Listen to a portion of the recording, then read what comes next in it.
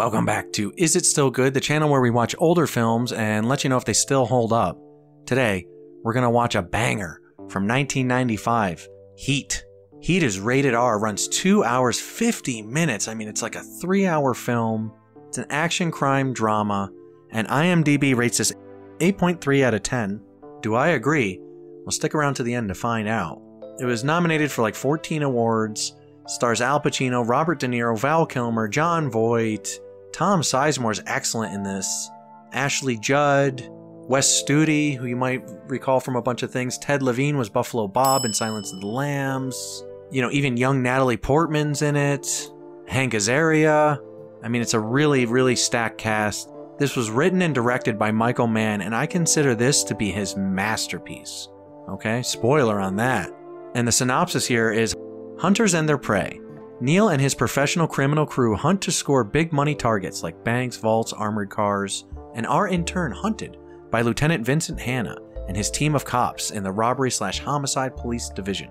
A botched job puts Hanna onto their trail while they regroup and try to put together one last big retirement score. Neil and Vincent are similar in many ways, including their troubled personal lives. At a crucial moment in his life, Neil disobeys the dictum taught to him long ago by his criminal mentor: never have anything in your life that you can't walk out on in 30 seconds flat if you spot the heat coming around the corner, as he falls in love. Thus, the stage is set for a suspenseful ending. Okay, that's a synopsis on IMDb'ers, and there's a lot of good quotes for this, and as many of you guys know who know me, anytime I had needed money pretty much throughout my life between endeavors, I had fallen back onto a private security career of sorts. I've done a lot of private security work, and I was an armed guard for many years and so on. And I remember in armed guard training, in more than one job I've had, they have shown me the infamous shootout from Heat.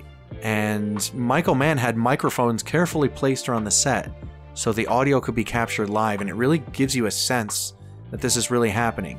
But the reason that they showed us this shootout in training, it's a great showcase for like vantage points, covering fire, how to work in tandem as a team, how to get to an objective while using basically round count to get you there. And you know, it's based on a very famous shootout that's happened in real life, but we won't go into that now. But it just kind of exemplifies how much realism is in this film.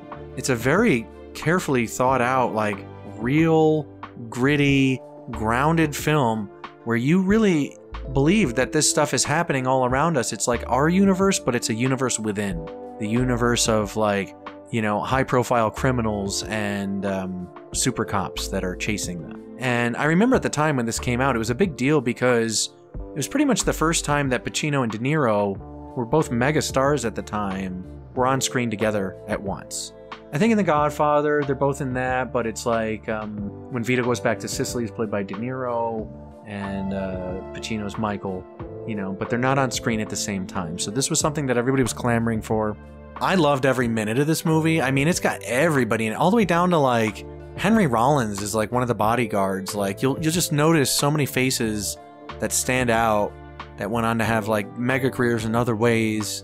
And I don't know, it was really cool to see the juxtaposition between Neil and Lieutenant Hanna, how their lives are so similar, their personal lives are falling apart, how much pressure both sides are on. One of the few films I can think of where you root for both the good guys and bad guys. Danny Trejo's in it, like just a stacked cast. Everybody's acting their heart out. Tom Sizemore is outstanding in the scenes he's in. And I just really, really enjoyed it. You know, possibly everybody's favorite part of the movie, other than the big old shootout at the end, is Lieutenant Hanna takes a chopper who's been tailing Neil, you know, the head robber guy, and pulls him over to ask him to go to coffee with him. And they just have a face-to-face about all this, and it's just very interesting how both men have standards, both men have a level of honor, a code of honor that they live by. Neither man knows how to do anything else, nor is willing to, how they need each other in a way. Right up until, spoiler, Neil's death at the end, Lieutenant Hanna even like holds his hand as he's passing. You know, it's just kind of tragic, and just very well written, very well directed, just like a beautiful film, you know, and I had a great time. I think it's way too long, don't get me wrong, but it's so well done, I don't mind.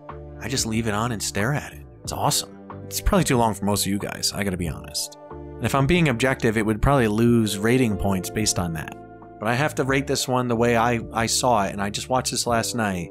IMDb gives it 8.3 out of 10. What do I give it? Let's try to sell you guys a book, and I'll be right back with the number score.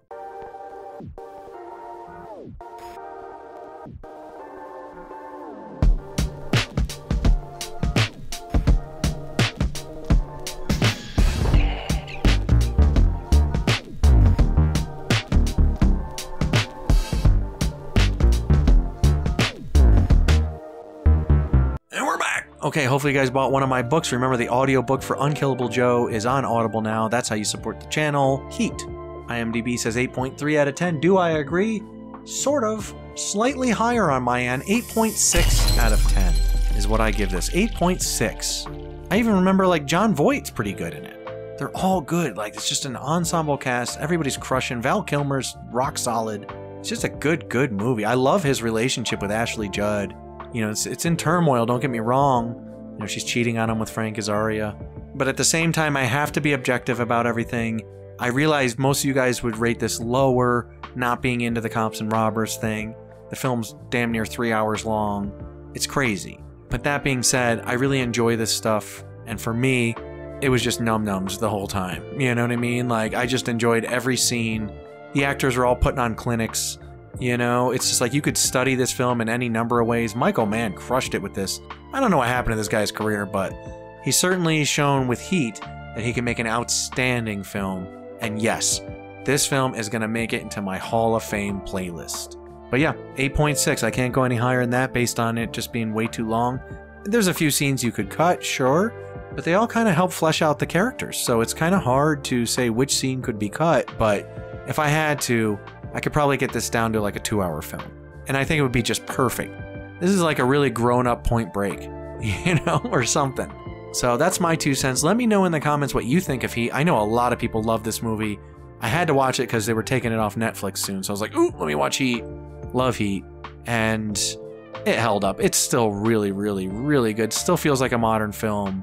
Very tragic. And if you're really into, like, you know, actors and strong performances, this one's going to be num-nums for you all day. But that's my 2 cents. You let me know what you thought in the comments, whether or not I'm way off base. What do you give it out of 10? When's the last time you saw Heat? And could you get through all 3 hours of this film in one sitting? Let me know. And I will see you guys next time on Is It Still Good?